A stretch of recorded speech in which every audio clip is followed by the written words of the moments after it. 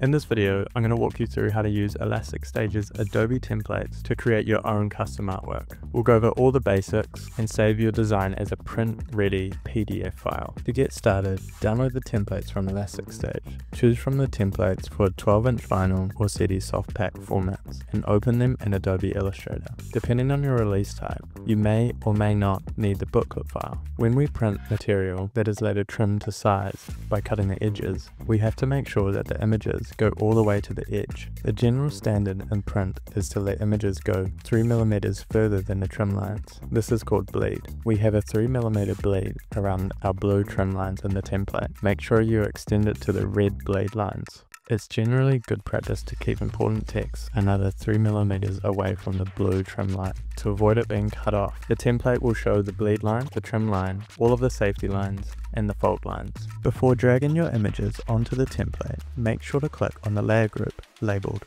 Your Design. This ensures you're working within the correct layer group. Any assets you add or create must be in this layer group, otherwise they will not appear in your final PDF file. The other layer groups will be locked, meaning they won't appear when you save the file as a PDF. However, you can toggle them on or off using this button. Toggling the guides on or off is helpful for placing and arranging your artwork. To avoid having white borders around your design, extend your design to the bleed line area. Take note of the trim line. This is the actual edge of your print, so anything outside of this will be trimmed away. All of the fold lines are included in this template, so you can see exactly where it's going to be folded. These indicate where the folds will incur on the packaging.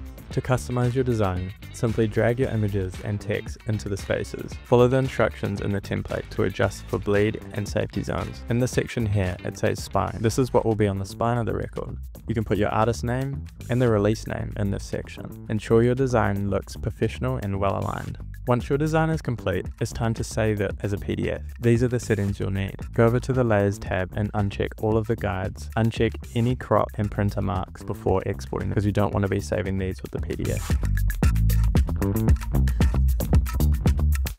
Save it as a PDF X4 in a CMYK color space. Set the output intent profile to coated Forger 39.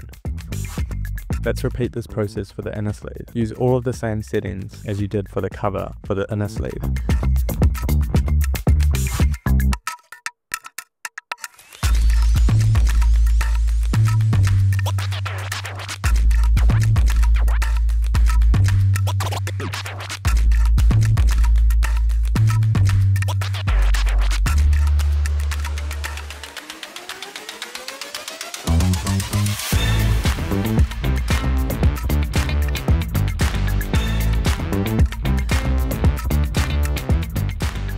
Let's move on to the center label. Make sure you take note of all of the guides like we did with the front cover.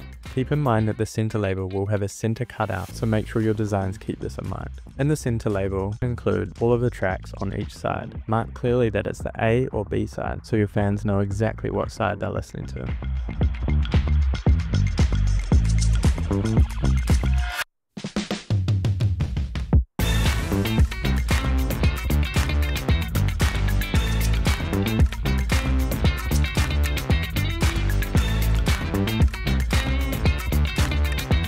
Now it's time to upload your 3 PDF files. Ensure they are under 100 megabytes. If needed, use Adobe Acrobat to optimize your PDFs. Once you have uploaded all of the components for the artwork, you can see a 3D animation of your record. You can interact with the render by pausing the automatic animation, then dragging it with your mouse to rotate the record. Zoom in and out with your mouse or hold the spacebar and move the record around the screen. When the animation is paused, you can also jump into certain views using the forward and backwards buttons. If you want to play the animation, hit the play button again. You can easily re-upload any section of the artwork until it looks exactly how you envisioned it.